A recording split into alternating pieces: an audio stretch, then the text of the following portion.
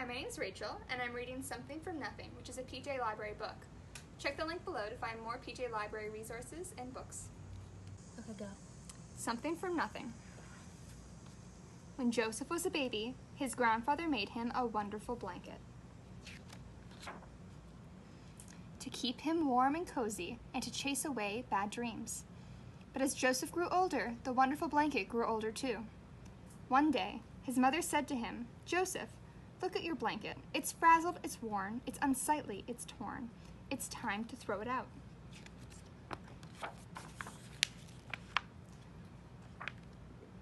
"Grandpa can fix it," Joseph said. Joseph's grandfather took the blanket and turned it round and round. He said, as his scissors went snip, snip, snip, and his needle flew in and out and in and out. "There's just enough material here to make a wonderful jacket." Joseph put on the wonderful jacket and went outside to play. But as Joseph grew older, the wonderful jacket grew older too. One day, his mother said to him, "Joseph, look at your jacket. It's shrunken and small, doesn't fit you at all. It's time to throw it out." "Grandpa can fix it," Joseph said. Joseph's grandfather took the jacket and turned it round and round. He said as his scissors went snip, snip, snip, and his needle flew in and out and in and out. "There's just enough material here to make a wonderful vest." Joseph wore the wonderful vest to school the very next day. But as Joseph grew older, the wonderful vest grew older too. One day, his mother said to him, "Joseph, look at your vest. It's spotted with glue, and there's paint on it too. It's time to throw it out." "Grandpa can fix it," Joseph said. Joseph's grandfather took the vest and turned it round and round. He said as his scissors went snip, snip, snip, and his needle flew in and out and in and out. "There's enough material here to make a wonderful tie." Joseph wore the wonderful tie to his grandparents' house every Friday. But as Joseph grew older, his wonderful tie grew older too. One day, his mother said to him, "Joseph, look at your tie.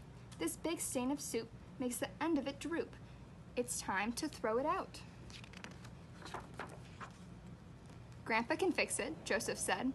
Joseph's grandfather took the tie and turned it round and round. He said, as the scissors went snip, snip, snip, and his needle flew in and out and in and out. "There's just enough material here to make a wonderful handkerchief." Joseph used the wonderful handkerchief to keep his pebble collection safe. But as Joseph grew older, his wonderful handkerchief grew older too. One day, his mother said to him, "Joseph, look at your handkerchief. It's been used till it's tattered, it's spotted, and it's splattered. It's time to throw it out." "Grandpa can fix it," Joseph said. Joseph's grandfather took the handkerchief and turned it round and round. He said, as his scissors went snip, snip, snip, and his needle flew in and out and in and out. "There's just enough material here to make a wonderful button." Joseph wore the wonderful button on his suspenders to hold his pants up. One day his mother said to him, "Joseph, where's your button?" And Joseph looked. It was gone. He searched everywhere he could, but he could not find it. Joseph ran down to his grandfather's house. "My button, my wonderful button, is lost." His mother ran after him. "Joseph, listen to me. The button is gone, finished, kaput.